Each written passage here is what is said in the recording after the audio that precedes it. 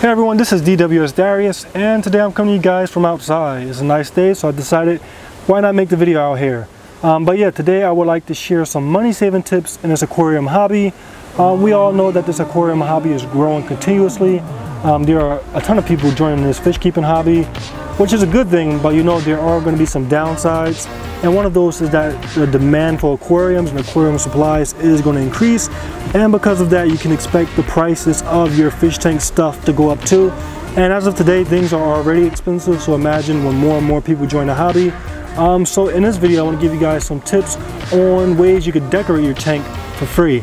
I'm talking about finding decorations in nature that can make your tank look very beautiful, make your fish happy, and keep a couple of dollars in your pocket. So in front of you is a 20-gallon tank. This is actually my hospital tank, so I'm just using it for this video. I don't have any fish sick at the moment, so I'm going to use it for this video, and then maybe a couple of days later I'm going to break it back down and let it go back to serving its purpose. But yeah, this is the tank I wanted to use to demonstrate ways you could decorate your tank completely free. So I guess first we'll start off from top to bottom. Well, I'll start from the top, I'll go to the bottom, and then I'll work the middle. So starting with the top of my tank, I want to take you guys inside and show you my 210-gallon tank. If you look at the top, I have this tree root coming from the top, and it looks completely awesome. Now this tree root came directly from a tree that was falling down, and I'm sure wherever you are in the world, whatever country, whatever continent, wherever you are, you can find a tree that has fallen. You go to the bottom of that tree and the roots will be exposed, and all you have to do, depending on how long that tree has been like that, if the tree has like recently fell down, it may be a little bit harder to take off the roots. You may have to use like a saw or something. But if that tree has been down easily, like the one that you're seeing now, the roots will break off, and you can break these off and put them at the top of your tank, and they look awesome.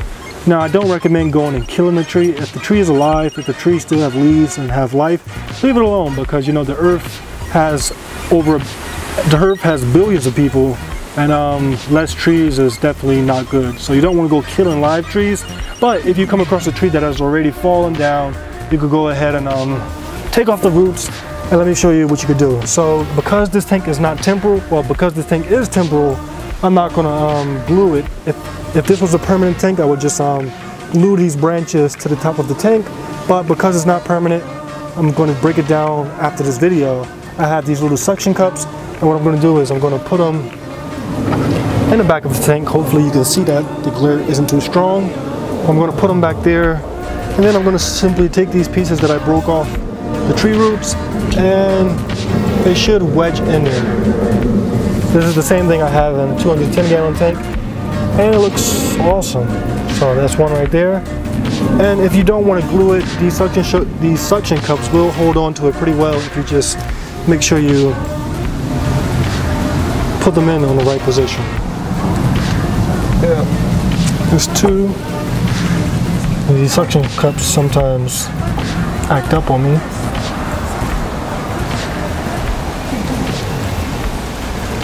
But yeah, you can find trees just about anywhere in the world. So if you find one that's already dead, simply break off the roots.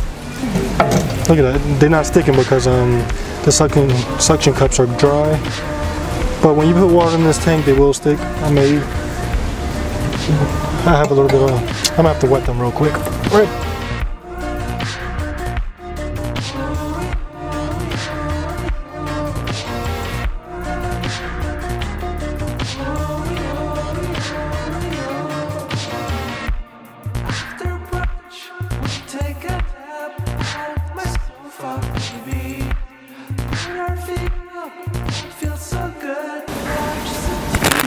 So YouTube, that's already a good start to the tank. Looks really cool, looks really natural. Maybe I should have got a few more pieces, but for now it's a good start. And I'm once again completely free. So after that, I want to go down to the substrate. Now the substrate is a lot more harder to find. For me and my aquariums, I have a lake that's nearby, and there's just tons of gravel, perfect size. Everybody comments and say it looks so natural. But I know that's not the case with everybody, so today I tried to go and try to find something that a lot of people could find nearby. So I went to my local stream. This was a regular stream and a nearby reservoir. And I think that this is the typical stream found across North America. I went to a little spot where the gravel was like dried up. This was a part of the river that dried up. And I just took a little sifter. This thing is used for cooking, I can't even remember the name. But I took this thing and I put all the rocks through it. The big ones I removed, and then I kept the small ones. And it left me with a bucket full of gravel. After that, I went and washed this gravel. And now this is what I have. So I'm gonna put that in there. Now this is not the same stuff I use in my tanks. I just thought about it for this video because I know that not everybody have the resources that I have when it comes to that nice gravel that I have in a nearby lake. But I think this is more common. If you go to a nearby stream or lake, check what's on the bottom of that lake. Sometimes that stuff is just as usable as other stuff, and you know it's going to look natural because you're getting it from the wild. Oh yeah, this stuff wasn't easy to get. So this stuff is free, but it's definitely not easy to get. It took me about a half an hour cleaning it and getting it. I had to load all this stuff into my bag. Then I had to take that heavy bag for about a 15-minute hike back to the car. So it's free, but it will cost you some labor. And it also takes a lot of time gathering this stuff. It took me about a half an hour scooping this much, and you can see it's not even a lot, but it's enough. Maybe I should strap my GoPro on so you could get a above shot. Okay, so right now you should have some view of how it looks from the top. Oh, look at that, man. Just wet it a little bit more.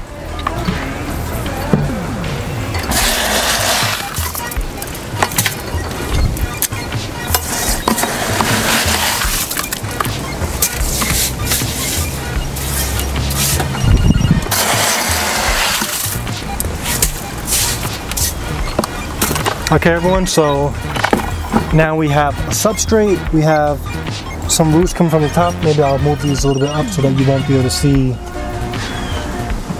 the source of them, because natural in the wild you won't see like the broken pieces of the roots. So now we have the roots, and in the wild they maybe won't be so straight, so you can twist them up to make them as natural as possible. So far that's a good start. We'll clean up this so you can see a little bit better. Okay, so next after that, the easiest part, which are rocks. Now there's two main types of rocks you can find naturally for free. You have river rock, which I think is more common, and then you have mountain rock. Now if you look at all my aquariums, I use mountain rock, and this is a rock that just fell off the face of a mountain. When I go hiking, in that same lake where I get my gravel from, when I go hiking, this stuff is all over because it's just a huge mountain and pieces break off all the time, and I just put them in my aquariums.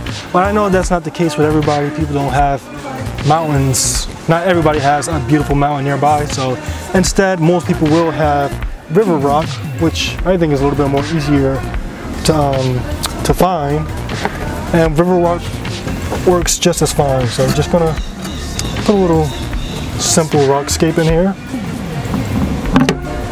It would have been better if I had a few bigger ones, but you know, bigger means more weight.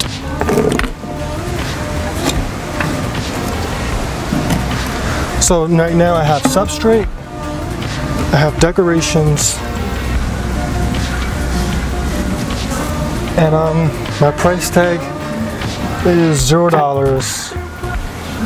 but I did have to put in a little bit of labor. And so far it looks pretty natural, which is my style.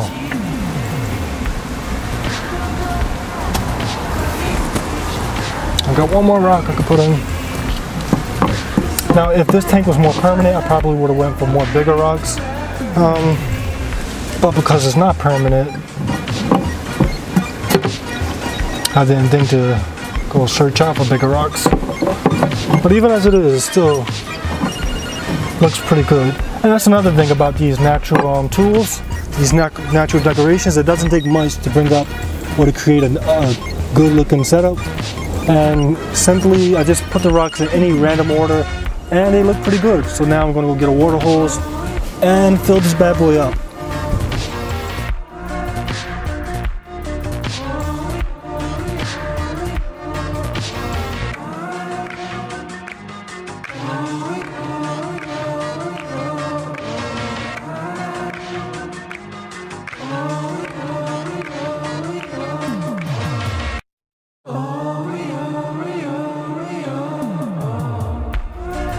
Okay everyone, so by the way, this tank has a black painted background.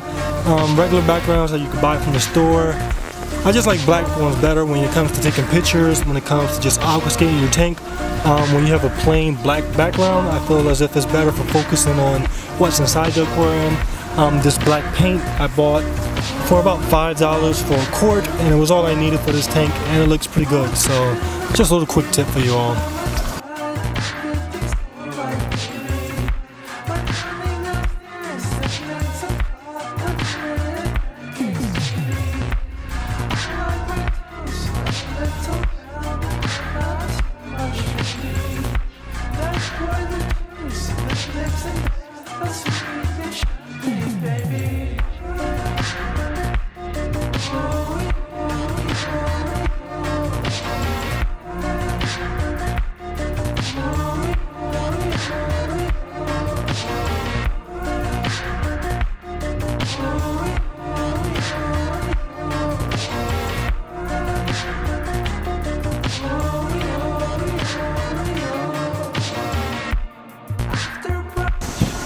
Okay everyone, so I'm not sure how well you can see it because that glare is kind of terrible, but the tanks look pretty awesome. It looks pretty natural with the driftwood coming from the top, with the stones on the bottom.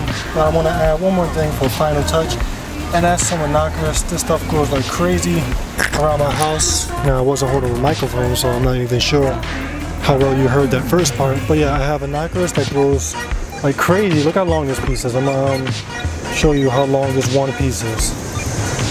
That's all one piece of inoculus that grows in my little side pond. But yeah, the next thing you can add is live plants. I always recommend using live plants. You could buy a fake plant for what, about $16, and I think the maintenance that you have to do with fake plants is the same amount of maintenance you have to do with live plants. And that's because fake plants, they grow algae on them. Fake plants get torn by your fish and stuff like that. And I think it'll be a lot more better for you just to go ahead and buy live plants. Start off with something easy like this inoculus. This stuff grows like crazy, and it's super easy. So I'm just gonna plant some of this for a final touch. The tank still could be a little bit more clearer, but for now it's not bad. But yeah, I'm just gonna plant some of this inoculus. By the way, this inoculus has been flowering in my pond over there. But yeah. And because this substrate came directly from the wild, it should still have a lot of nutrients in it, which will be a good boost for this inoculus.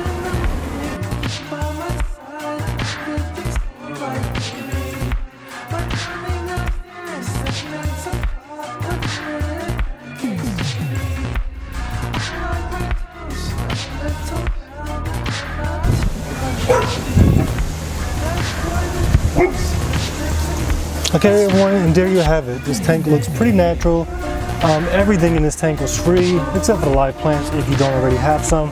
But I have seen this inoculus plant while I was up there collecting this other stuff. If you're in the US, inoculus is native to the US. But the thing is, with those plants, you're going to get a high chance of collecting parasites as well. So you're better off just spending the $5 or $6 for the actual live plant. And this stuff grows pretty well once you get the hang of it. But yeah, this tank completely free and looks completely natural. Once again, I'm not sure how good you can see it because you can see me so well. You're pretty much looking at the glare of my house, the siding of my house. I'm not sure how well you can see it, but it looks awesome and it's completely free. Now I just want to throw a fish in there for staging. We'll let this tank stay up for a couple of days and then I'll break it down because it is my hospital tank.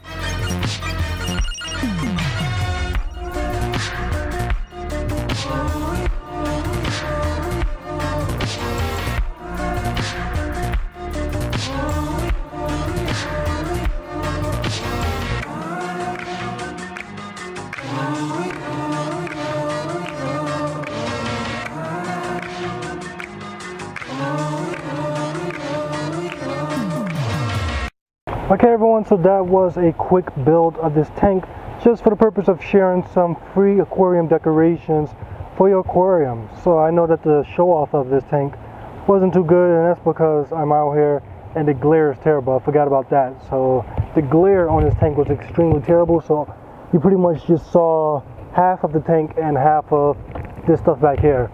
But it looks awesome. You see it in my other tanks. This is what I use, and you will save money. Now let me know what you guys think. If you know some other free things that you can add to your tank to make your tank look awesome, let me know in the comment section below. Thank you all for taking the time to watch this video, and that will be an end to the video. Isn't that right, Jonah? Yep. See you next time.